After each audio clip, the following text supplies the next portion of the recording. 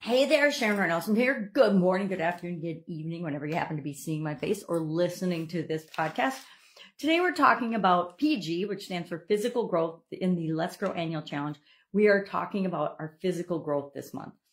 We're working on all different topics with respect to our physical growth. We're going through our SOAP framework, which we just did last week, about a week ago.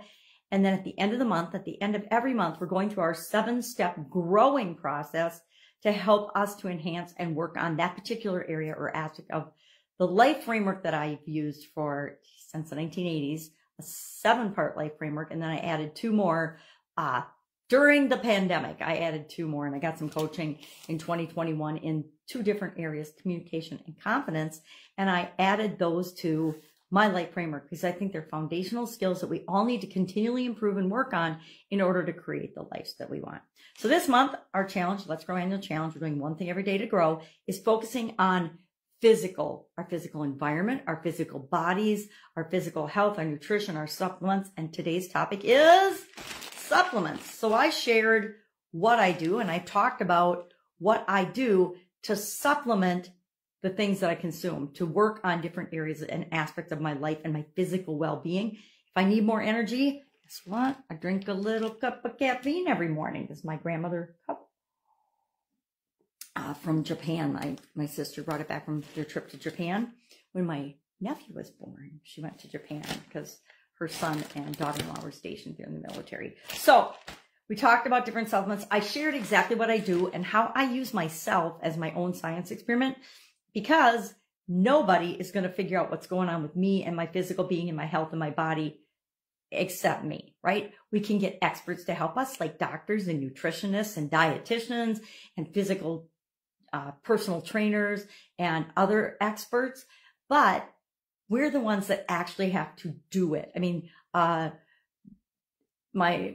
I go to my mom's acupuncturist. I'm visiting my mom right now. She's having some health challenges. So she does supplements just like everybody else. And I do as well. And I shared how I map them out. I lay them, I track them. I literally use myself as a science experiment because I need to know how different things impact me. And over time, different things will impact us differently. When I was younger, I did all kinds of things supplement-wise and exercise and things that I ate and that I thought were good for my heart. And it turns out that many of them were not. I had another health challenge then down the road because the things that I was doing that I thought were good for my heart, it turns out they were good for my heart, most people's hearts, but not everybody, right? So a lot of the things that I was doing was contraindicative for me personally, although they'd be good for a lot of people that have heart challenges. I also ran into a time where I had to do something about my blood pressure. I was going to have to go on some pharmaceutical for the rest of my life. And I'm like, yeah, that's not going to happen. So I had to make some lifestyle changes to impact me physically, as well as supplement changes to impact me physically and make sure that I didn't have to take another medicine for the rest of my life. So talking about that today.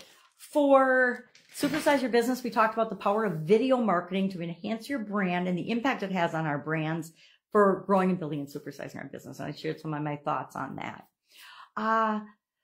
Traveling for a little bit here again. If I can help you anyway, hit me up and ask it. It actually means I have more free time to help when I'm traveling than when I'm not. I mean, sometimes I'm not available because I'm busy doing something important, and I will always answer questions, but if I'm in the middle of a doctor appointment or something, I'm not going to pick up my Voxer.